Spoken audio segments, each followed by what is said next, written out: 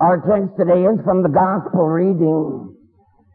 And Jesus, when he saw the people, was moved with compassion because they were as sheep having no shepherd.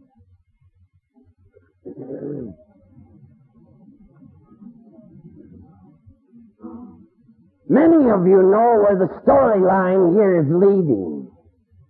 To the best known, widely remembered of them all, the feeding of the 5,000. But it helps if you remember how it all began. The 12 had just returned from their first missionary journey and found themselves swamped in a sea of humanity. People constantly coming and going so that they had no time to think, much less to eat. Then Jesus spoke words, music to their ears.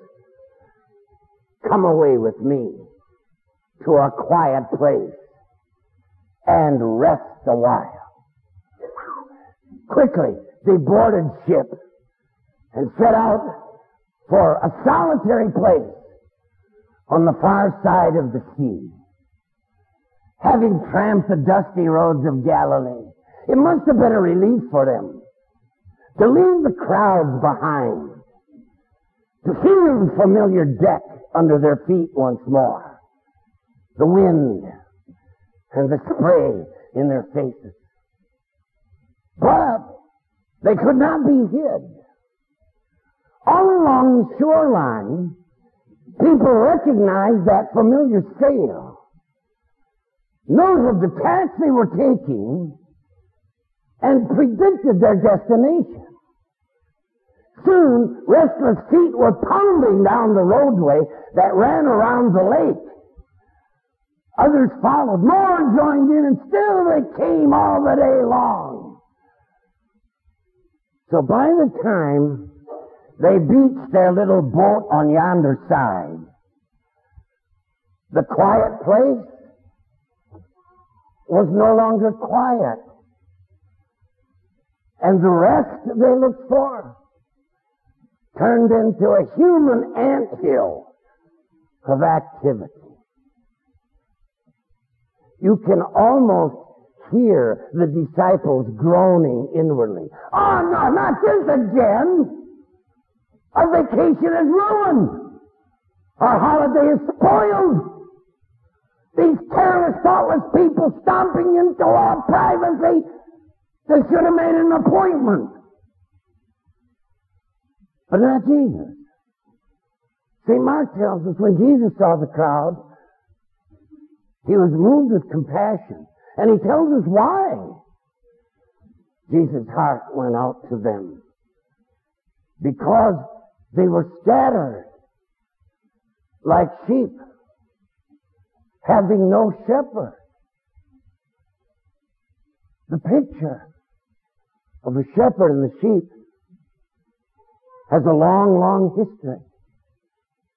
It goes all the way back to the story of Cain and his brother Abel, who was a shepherd. So was the patriarch Jacob. And Rachel, the love of his life, was a shepherdess.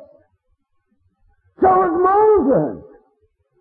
And the woman he married, he first met bringing her flocks to a watering hole in the wilderness. Just about everybody remembers the story of David, the what? Shepherd boy of Bethlehem. And in the Christmas story, the shepherds keeping watch over their flocks by night. The old call to worship has never really changed. Oh, come! Let us worship and bow down. Let us kneel before the Lord our Maker. For we are the people of his pasture and the flock of his right hand. Now, the picture is blurred for us by a rough Western ways of sheep herding. The picture that comes to our mind is a mass of huddled, bleeding creatures, harassed by dogs nipping at their heels, driven on and on by drovers, till they are herded into cattle trucks and hauled away. Oh, but the way of an Eastern shepherd with his sheep was far more affectionate and intimate and personal. And you never get away from it in the Bible. Did you know that the Hebrew word for neighbor is grazer? Your neighbor is the one who grazes next to you in God's pasture. The leaders, political or spiritual, are always called shepherds. And so are the parents, into whose hands the lambs of God are commended for safekeeping. The word pastor means shepherd. But what Jesus saw was a cruel distortion of that picture. He saw the people as sheep scattered abroad and having no shepherd. They were confused and restless and lost and unloved. He saw them as people who had no one to love them or care, and they knew it. For them, the green pastures were always over the next hill. The pools of water were stagnant and polluted. And they were frightened by the shadows in the dark valleys into which they would enter. The murder of John the Baptist burned among them like a fever. They came and they buried the headless body of this man who had kindled their hopes as no one else had. And now they were scattered. Did you notice the kindly word? Lost sheep. Not wicked, stupid, accursed, but lost, Jesus said. Well, how'd they get lost? Well, people who know about this tell me that a sheep really nibbles himself lost.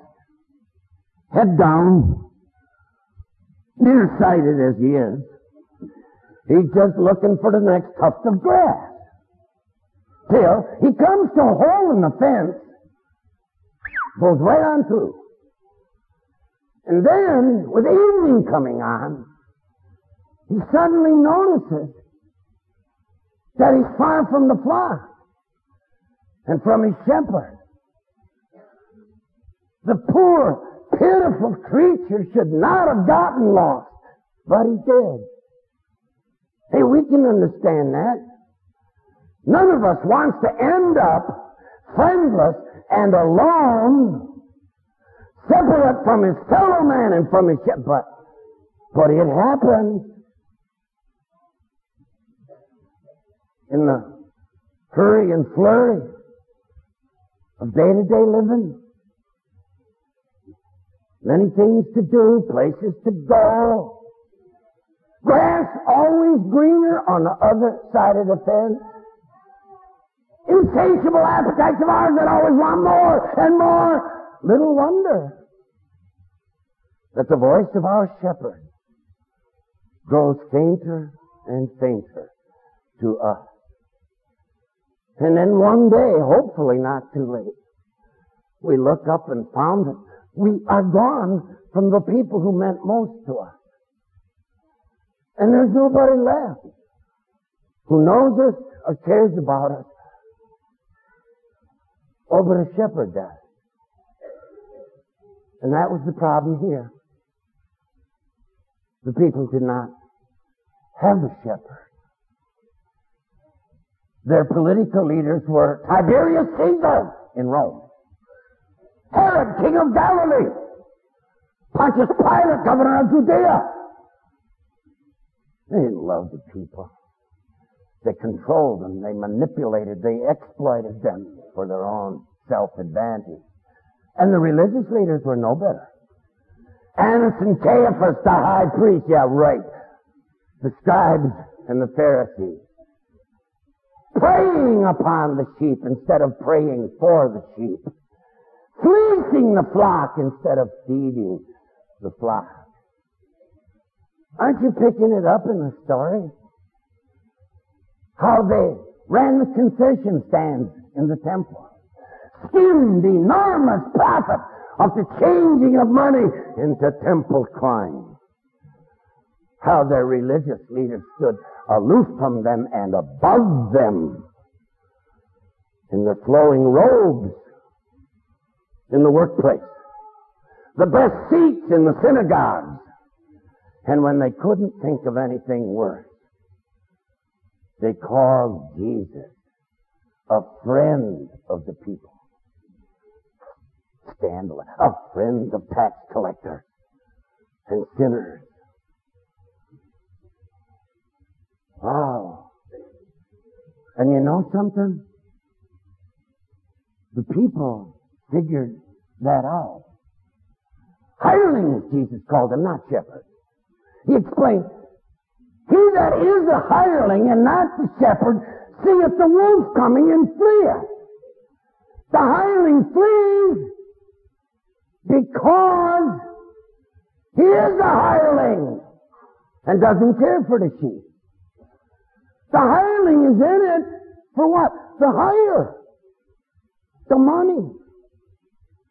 Mercenary motives. It's just a job to him. And when danger threatens or the wolf comes, hey man, he saves his own skin.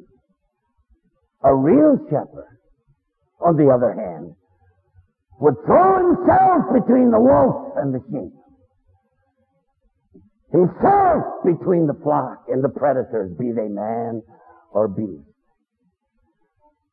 And people can tell. They always know. Like kids, whether you like them or not. And people know when they're valued not for who they are, but for what they have. And so, once you figure out that no one around here cares about you, then you begin, don't you? Me too. Fixate on take care of your own self, and then you scatter. Oh, man. So they got no place else to go. They tried it. They went to Jesus. And Jesus taught them. And the odd thing is, that whole day passed and they never noticed how time was flying. They totally ignored, for some reason, the discomfort. No refreshment, no nourishment. They were like beggars who suddenly found a source of food. They hung on Jesus' words. But who can ever hear it too often? I am the good shepherd. The good shepherd giveth his life for the sheep. That means I will always be there for you and not count you as there for me. My sheep hear my voice and they follow me. And I give unto them eternal life. And they shall never perish. Neither shall any man pluck them out of my hand. My Father who gave them to me is greater than all, and nobody can snatch them out of my Father's hand, for I and the Father are one. Jesus cares when all the other shepherds of yours are false and unfaithful. So the long day passes, and as the shadows fall long over the surging multitude, the disciples come to Jesus and say, this is a deserted place, and the hour is late. Send the people away. And Jesus says, Let's not do that. Let's feed them. Oh boy, then the dam broke. And all the irritation. And all the frustration poured out. No! You don't understand! 200 penny worth of bread, 8 months of a man's wages would not buy enough food for this crowd to eat. And Jesus said, no, you don't understand. You never send people away. Never. If you call yourself a Christian, never you solve a problem by getting rid of the people. Hang on to that, because that scenario replays. The disciples, imagine this, forgot that they had a shepherd. Didn't have to worry. You know the story. I know you've heard it. Luxury liner sailing to San Francisco from the Orient. Banquet on board last evening. Dignitaries from the audience asked to come up and do their thing, sing a song, tell a story, whatever. Shakespearean actor gives an eloquent recital of the 23rd Psalm and large applause all around. At the tail end of the program, they get this old white-haired guy coming back to the States after 40 years as a missionary on the mainland of China. He has nothing new to offer. He apologizes. And so he says the 23rd Psalm. And you could have heard a pin drop in the room. I don't get it. The friend of the actor says to him, you gave a masterful rendition of that psalm, and yet when the old guy stammered his way through it, the people were moved to tears. That's easy, the actor said. I know the psalm.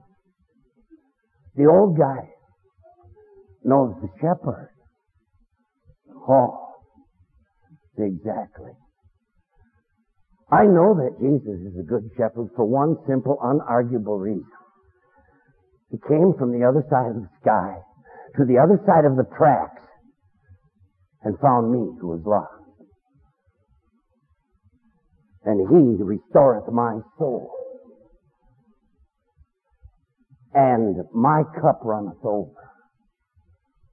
And because my cup runneth over, I have always had and will always have enough to share with others.